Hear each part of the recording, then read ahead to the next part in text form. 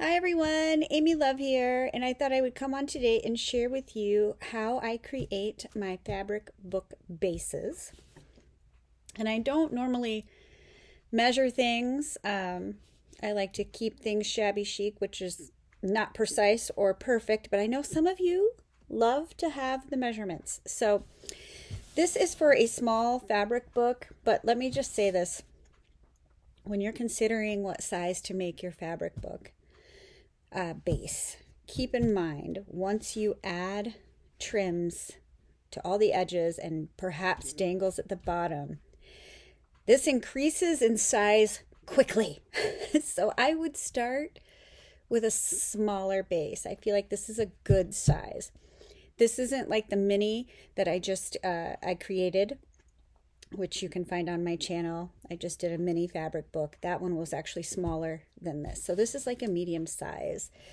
And this is going to measure about 9 inches by 4.5, which really is plenty of room because it does grow. So I've cut, what I like to do is cut just 2 pieces. So that's going to be my book. So when you fold it, this is how big it's going to be. It's really a good size. And then I like to use fusible fleece. So let me show you the kind that I get. Looks like this. You don't have to use this. I like to use this. It just makes my life easier, and I will show you why. You could easily just use felt and put felt in between your pages. But the thing is it tends to move. You know, sewing a thick 2 pieces of fabric with felt in the middle, things tend to shift. So even though this fusible fleece is only fusible on the one side, it still helps tremendously when you're trying to sew a book together. So I highly recommend it. So I'm hoping that you'll be able to see in the camera. This is the soft side. This is got a rougher texture. This is the fusible side. So this is where the adhesive is. So this is the side that you're going to want to put down on your fabric. But when you go to iron it from the fabric side, not from the felt side. But those instructions are on the fusible fleece to make it easier for you. So once you've done that, then you have this. So your fabric is attached to the felt, so it's going to hold still while you sew it. Yes, very convenient. Now, I wouldn't put another piece of fusible fleece on your other piece because that is going to be awful thick to try to put through your sewing machine if you are indeed using a sewing machine. I like to use a sewing machine. My table was dirty, goodness gracious. So I'm only going to use 1 layer of the fusible fleece. Now you could easily glue this together. There's absolutely no reason why you have to sew it. I just prefer to sew mine. You could just glue it. You could just glue a piece of felt down on your fabric and then glue this fabric piece right on top. No problem. You could use Fabri-Tac or you could use hot glue. The only thing I want to say is Fabri-Tac is going to take time to dry, and sometimes it will leave, you'll be able to see the glue through the fabric. But if you're covering it up with lace like we know we're gonna, that's not even an issue. The only issue is how long it takes to actually dry. The thing about hot glue is hot glue makes things stiff. So like this is I love a fabric book, you know, for that reason, because it's soft and bendable. And once you start adding a lot of hot glue, it just gets too stiff for me. So I like to sew the base. Now, when it comes to decorating the book, I will use small amounts of hot glue. And I do have videos where I show you how I decorate using just a plain fabric book base if you want to see those. But this is just about creating the base. So you see that this isn't even, there's stuff sticking out. It doesn't matter. It doesn't matter to me anyway. So before I go ahead and sew this down, I want to go ahead and add the lace that I'm going to use because I like my pages to be covered in lace. and I might as well sew this on too. So I'm going to use this beautiful fabric from Angel Dream Crafts that I'm actually putting on everything right now because I love it so much. So I cut a piece a little bit bigger than my book. Let me get the hair off there. Goodness. All of a sudden it's like I see, oh, I don't want to sew the hair in my book. Like sometimes it happens, but I'm not trying to do that. All right. So I'm going to put this piece of lace on here, and I do cut the lace bigger than the book, and I will trim it up after we get it sewn on. My goodness. I guess a little hair won't matter because I'm going to cover it up. It's still gross. Okay. I need to wash my desk. And then I'm going to go ahead and flip it over, and I am going to put this piece on the back. That way I only have to put it through the sewing machine one time and the base is sewn together. So I like to put the part that has the fusible fleece attached on the bottom because it will go through my sewing machine smoother than the loose side. And now you could pin this, and that's fine. I don't like to use pins for this particular type of thing. I use these little clips. I love these things. Got them on Amazon. They're amazing. So I'm going to go around and just clip these. And that is what's going to hold my book together while I bring it through the sewing machine. So let's just get those clipped on. And there is a link below to my Amazon store where you can get these clips and fusible fleece if you're not sure where to get them. So that link is below. I'll also have a link to Kim's shop where you can get this beautiful fabric. Well, she has other beautiful fabrics too. Love it. So yes, you could use a fabric that is, printed on and pretty. You don't have to use just blank fabric like I do. But I tend to do that because of how much stuff I put on my fabric book. I tend to cover up whatever little... These beetles, y'all, I can't. They're everywhere and they make me crazy. Sorry about that. Little bonus action shot. Jeez. All right, so now I've got that all pinned together. I'm going to put this through the sewing machine and I'm just going to sew the edges. Now,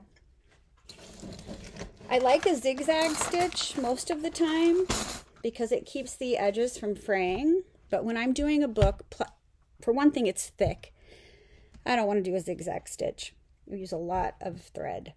And I don't find it necessary when I'm making a fabric book because honestly, I'm going to glue stuff on all of the edges. So there's not really a chance for fraying to happen because, I wish, do I have an exam? Where is that lace book I made? I should have had one out to show you. Oh, here it is. Okay, good. So I just made this one. This is a little mini. And you see how big it is.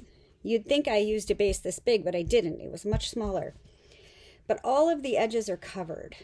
They're just covered with lace. So fraying isn't really an issue.